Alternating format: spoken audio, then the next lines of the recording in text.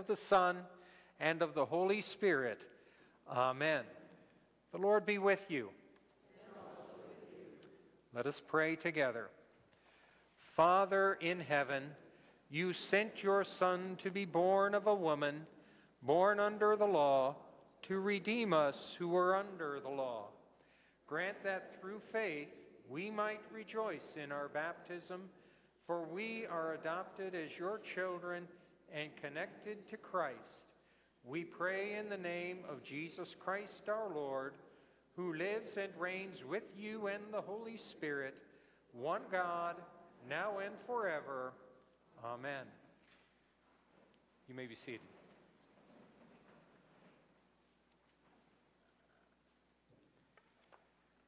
The Old Testament reading is from the 7th chapter of Daniel. I saw in the night visions, and behold, with the clouds of heaven there came one like a son of man, and he came to the Ancient of Days and was presented before him. And to him was given dominion and glory and a kingdom, that all peoples, nations, and languages should serve him. His dominion is an everlasting dominion which shall not pass away, and his kingdom one that shall not be destroyed. This is the word of the Lord. We join in the psalm. Sing to the Lord, bless his name, tell of his salvation from day to day.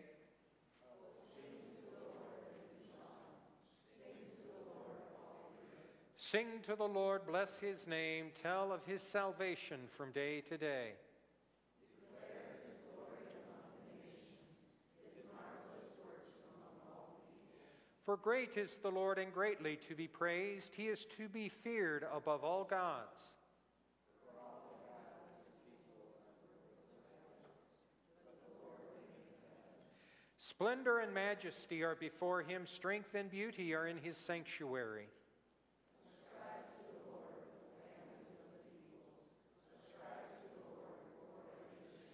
Ascribe to the Lord the glory due his name, bring an offering and come into his courts. Worship the Lord in the splendor of holiness. Tremble before him, all the earth. Say among the nations, the Lord reigns. Yes, the world is established. It shall never be moved. He will judge the peoples with equity. Let the heavens be glad, and let the earth rejoice. Let the sea roar, and all that fills it. Let the field exult, and everything in it. Then shall all the trees of the forest sing for joy before the Lord, for he comes to judge the earth. He will judge the world in righteousness, and the people in his faithfulness. Sing to the Lord, bless his name, tell of his salvation from day to day.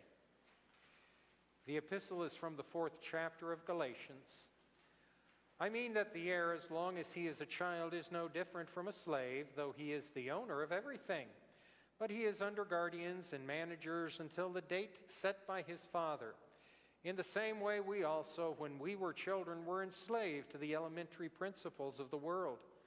But when the fullness of time had come, God sent his Son, born of a woman, born under the law, to redeem those who were under the law, so that we might receive adoption as sons. And because you are sons, God has sent the Spirit of his Son into our hearts, crying, Abba, Father. So you are no longer a slave, but a son, and if a son, then an heir through God.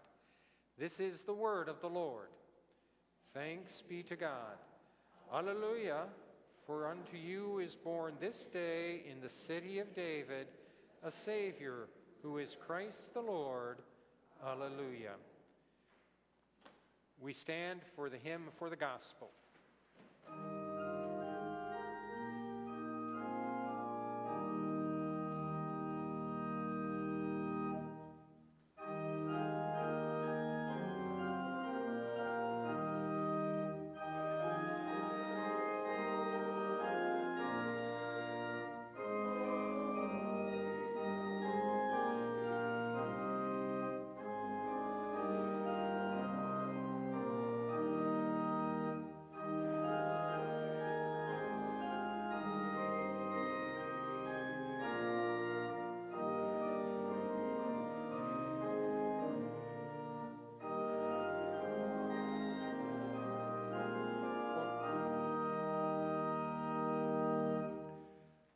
Holy Gospel according to St. John, the first chapter.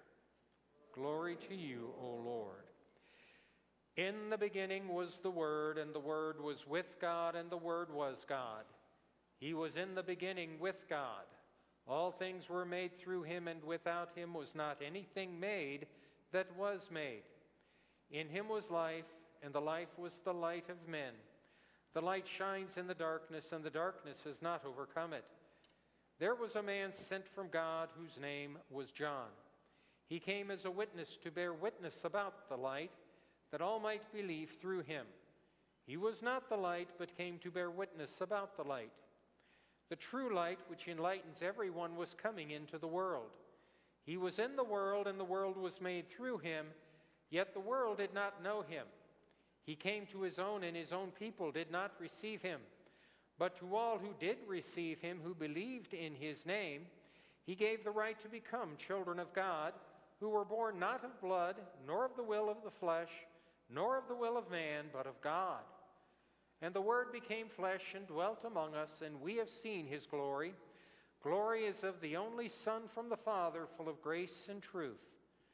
John bore witness about him and cried out, "This was he of whom I said, 'He who comes after me ranks before me, because he was before me.' And from his fullness we have all received grace upon grace. For the law was given through Moses, grace and truth came through Jesus Christ. No one has ever seen God, the only God who is at the Father's side. He has made him known." This is the gospel of the Lord. You may be seated. We continue with the next hymn.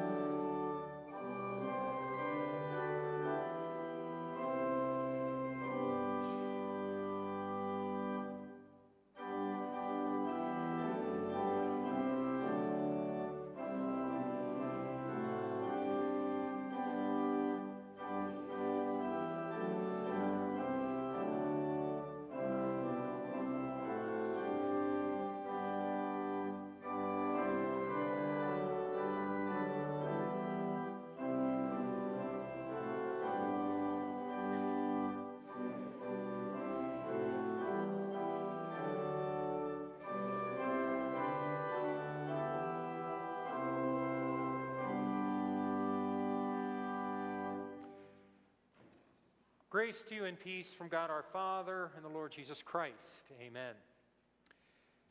Mary has had her child. The angels have made their announcement and sang their song.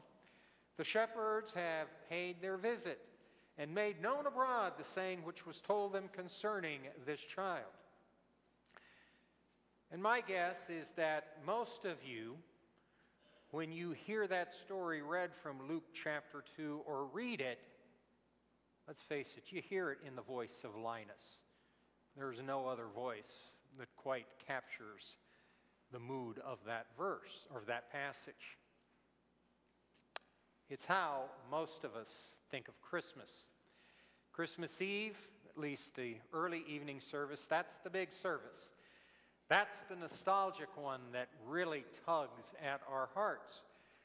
Perhaps a few non-members wander in to try to get a glimpse of the reason for the season, and we should take that. We should welcome such visits and encourage these people, pray for them, because everyone needs to know the story of Jesus' birth and the gift of God that was given to us so that we can have forgiveness and peace with God through him.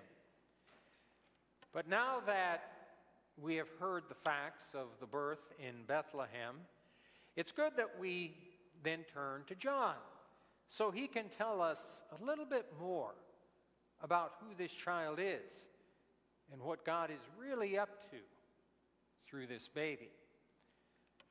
Yes, Jesus has a birthday. While I've had some incredibly annoying arguments with people on whether December 25th is his real birthday, and by the way, there is a very solid reason why the church long ago decided on the 25th, and it has absolutely nothing to do with any kind of pagan holidays. That's a discussion for another time and place. While I've had arguments with people on exactly when Jesus was born, I think we can all agree, whatever day it was, Jesus did have a birthday. But in another sense, Jesus does not have a birthday. John begins his gospel, "In the beginning was the Word, and the Word was with God, and the Word was God. The same was in the beginning with God." That firstborn child of Mary is God. Everything you can say about God, you can also say about Jesus. The Word was and is God.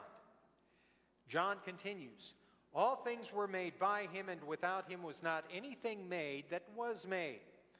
So, for example, we read in Genesis, we read, God said, "Let there be," whatever. What you're actually hearing, you're hearing the second person of the Trinity. Everything that exists because of and through Jesus. And there's more. "In him was life, and the life was the light of men." God breathed into Adam's nostrils the breath of life. Jesus gave life to Adam and soon thereafter gave life to Eve. And then there's what Hebrews tells us, which is the appointed reading for Christmas Day, the epistle reading. And it says that Jesus upholds all things by the word of his power. The very fact that this creation exists and that you and I continue to live in this creation is because Jesus makes it so. Everything that you can say about God, you can say about Jesus, because Jesus is God. And this God became one of us. The Word was made flesh and dwelt among us. Why? Well, he did so because you and I, since we were conceived, we really wanted to be God. On his first attempt, the devil came at Adam and Eve with his best stuff. The serpent said to Eve, "Has God indeed said, 'You shall not eat of every tree of the garden'?" And Eve said to the serpent, "We may eat the fruit of the trees of the garden, but of the fruit of the tree which is in the midst of the garden, God has said, 'You shall not eat it, nor shall you touch it, lest you die.'"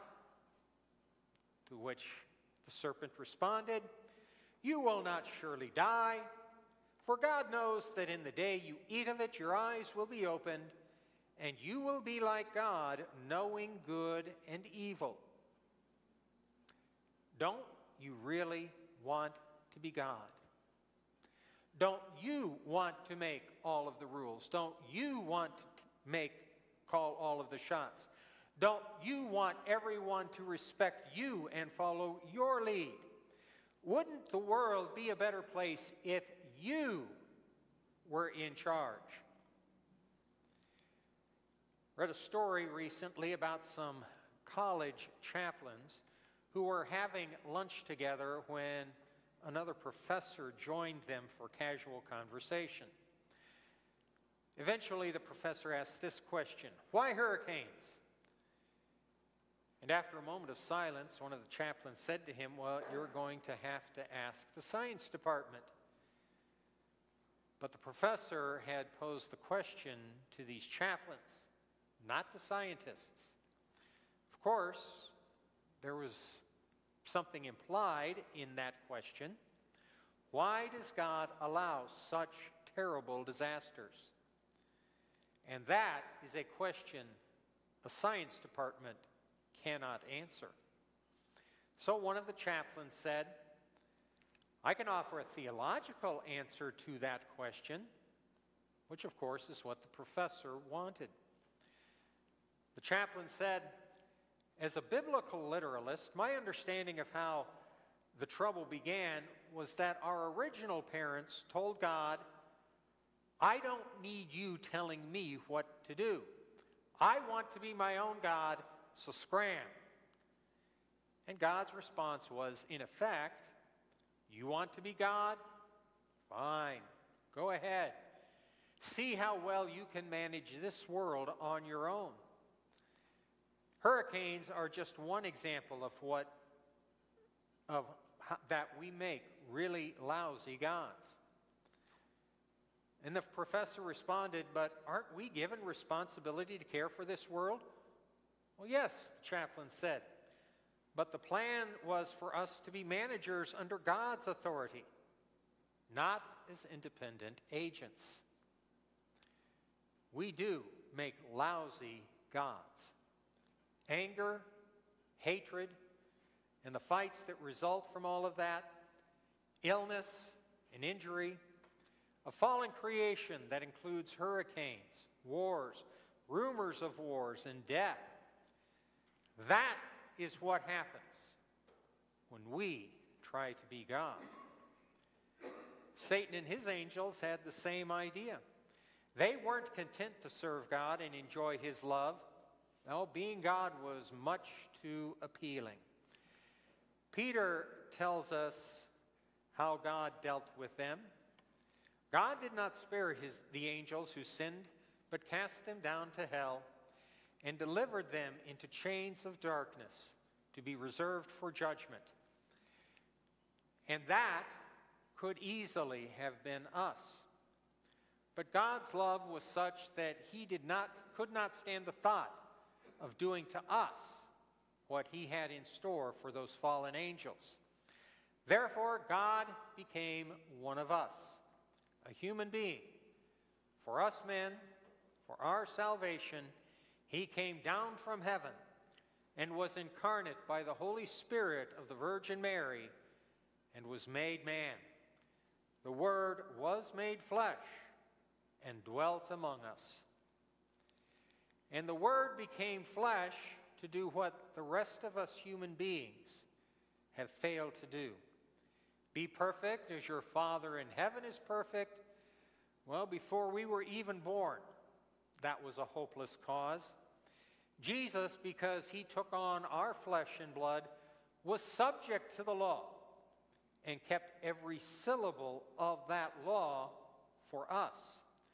The wages of sin is death. Well, we've more than earned those wages. And while God, being spirit, cannot die, the Word became flesh in order to die the death that we deserved. And that same flesh rose from the dead to prove Jesus' statement to Martha, "I am the resurrection and the life. He who believes in me, though he may die, he shall live. And whoever lives and believes in me shall never die." Jesus being born in Bethlehem means what John says it means. Of his fullness we have all received, and grace for grace. Jesus coming into this world delivers far more grace than we can ever hope to understand. In the next chapter of John's Gospel, Jesus changes water into wine.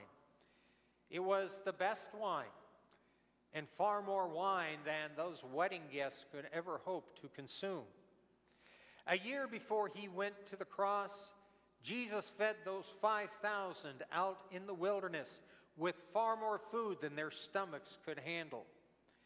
And these miracles give us just the faintest idea of what it means, grace upon grace.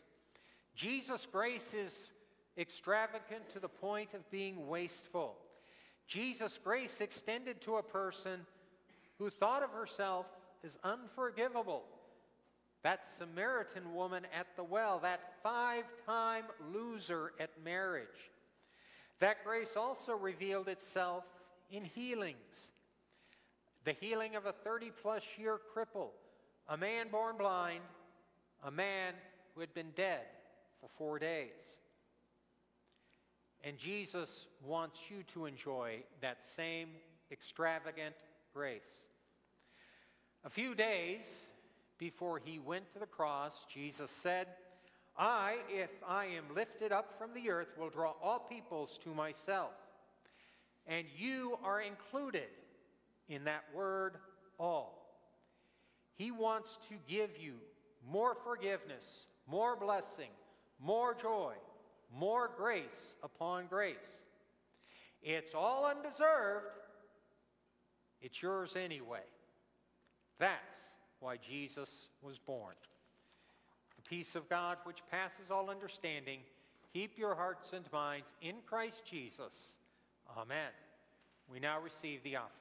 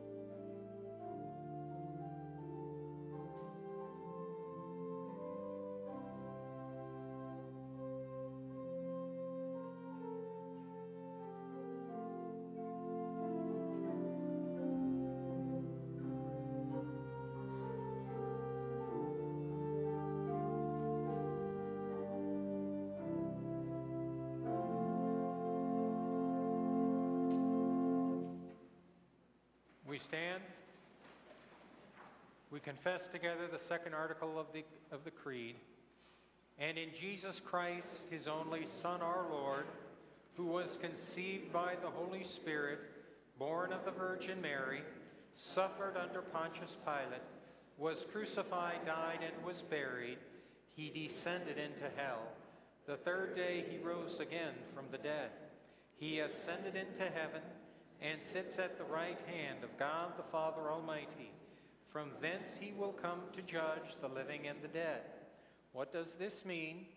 I believe that Jesus Christ, true God, begotten of the Father from eternity, and also true man, born of the Virgin Mary, is my Lord, who has redeemed me, a lost and condemned person, purchased and won me from all sins, from death, and from the power of the devil, not with gold or silver, but with his holy precious blood, and with his innocent suffering and death, that I may be his own, and live under him in his kingdom, and serve him in everlasting righteousness, innocence, and blessedness, just as he is risen from the dead, lives and reigns to all eternity. This is most certainly true. Let us pray for the whole people of God in Christ Jesus, and for all people according to their needs. All the ends of the earth will see your salvation. Lift up our hearts to hope and joy in the celebration of our Savior's birth, that we would manifest this joy in witness to the world. Lord, in your mercy, hear our prayer.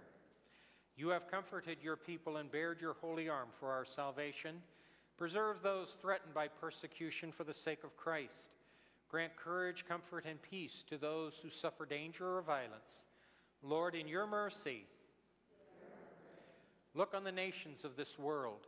Give them a spirit of peace so that conflicts would cease, and reveal through the birth of Jesus your great salvation. Lord, in your mercy, you rule over all things in heaven and on earth, until that day when your Son comes in glory to usher in his kingdom. Give wisdom and insight to all leaders, that they may live peaceable lives. Lord, in your mercy, you led your holy apostles to ordain ministers for the proclamation of your word and the faithful administration of the sacraments of Christ. Grant the guidance of the Holy Spirit to Reverend Geldner as he considers the call to Trinity. Direct and guide the members of Trinity in peace by your Holy Spirit as they continue to deliberate the future, that their discussions and decisions will accomplish those things that will benefit your church and glorify your name. Lord, in your mercy, your Son has commanded us to teach all nations. We pray that you will grant your blessing on Faribault Lutheran School, students, teachers, staff, and parents. Prosper their efforts to guide our youth into the paths of righteousness. Lord, in your mercy, mercifully grant healing, relief, comfort, and peace to all the sick, to those who suffer, to the dying, and to those who grieve, especially Amy, Andrew, Barb, Chuck, Dave, Diane B., Donna, Glenn, Gloria, Lee, Lorraine, Lowell, Marilyn, Mertice, Ray Scott, Sherry, Verna, and all whom we name in our hearts.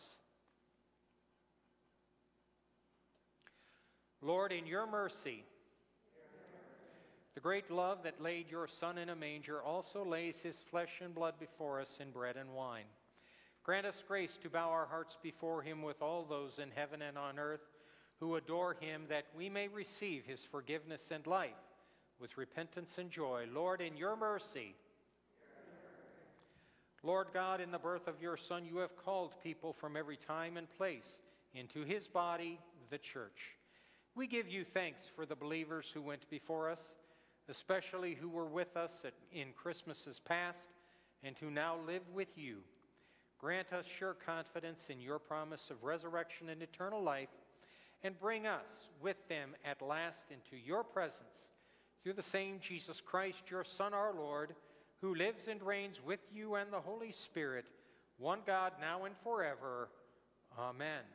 Lord, remember us in your kingdom and teach us to pray. Our Father, who art in heaven, hallowed be thy name. Thy kingdom come, thy will be done, on earth as it is in heaven. Give us this day our daily bread, and forgive us our trespasses, as we forgive those who trespass against us. And lead us not into temptation, but deliver us from evil. For thine is the kingdom, and the power, and the glory, forever and ever. Amen. You may be seated. We continue with the next verse of the Father's love begotten.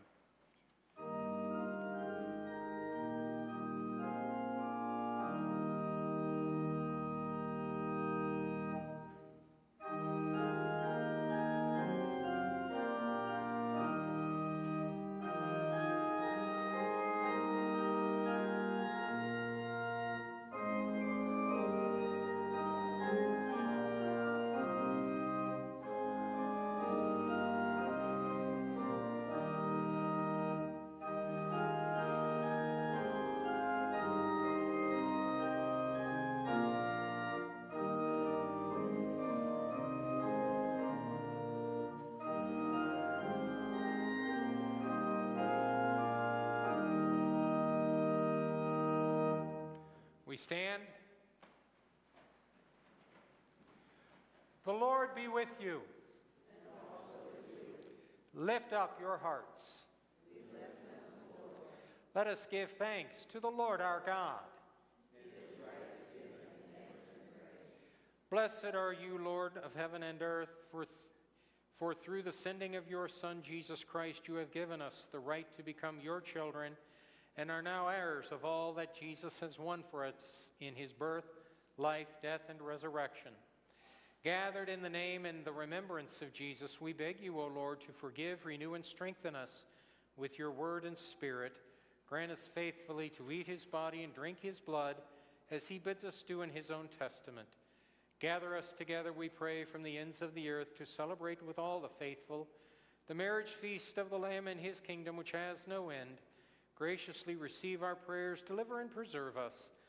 To you alone, O Father, be all glory, honor, and worship, with the Son and the Holy Spirit, one God, now and forever. Amen. Our Lord Jesus Christ, on the same night in which he was betrayed, took bread. And when he had given thanks, he broke it and gave it to his disciples and said, "Take, eat. This is my body, which is given for you. This do in remembrance of me." In the same manner also he took the cup after supper, and when he had given thanks, he gave it to them and said, "Drink of it, all of you. This cup is the New Testament in my blood, which is shed for you for the forgiveness of sins. This do as often as you drink it in remembrance of me.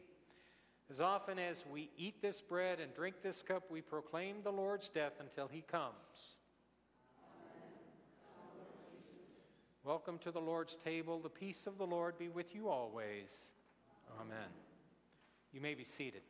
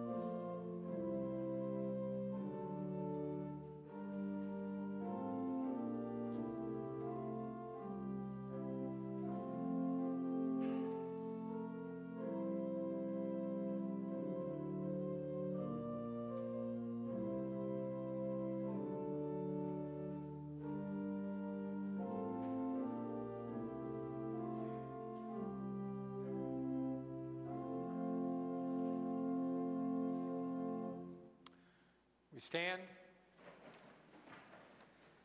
May this true body and blood of our Lord and Savior Jesus Christ strengthen and keep you in the true faith to life everlasting. Depart in peace. Amen. Let us pray. We give thanks to you, Almighty God, that you have refreshed us through the healing power of this gift of life. In your mercy, strengthen us through this meal, and in faith toward you and in love for one another. Help us to serve you in honor and love all our days. We pray for the sake of Jesus Christ our Lord. Amen. You may be seated.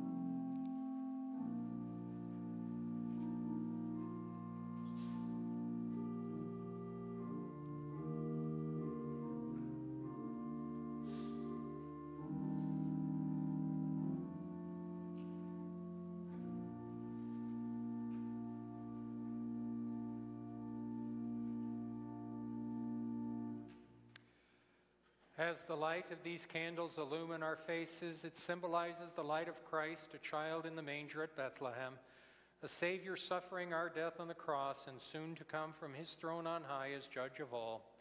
He is our light here on earth and the eternal light who enlightens heaven, where there is no need of candle or sun. Rejoice, for the light of the world has come, the light who transforms us with the brightness of his glory.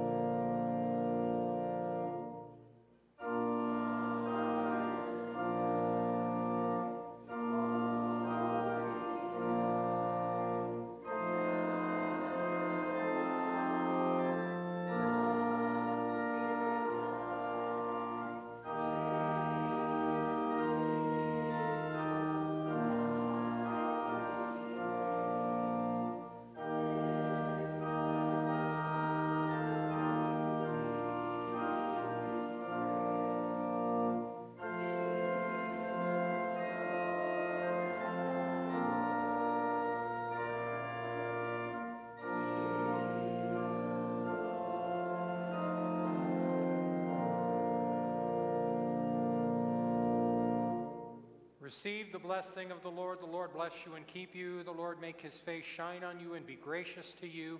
The Lord look upon you with favor and give you peace in the name of the Father and of the Son and of the Holy Spirit. Amen. We sing the final stanza of Love the Father's Love Begotten.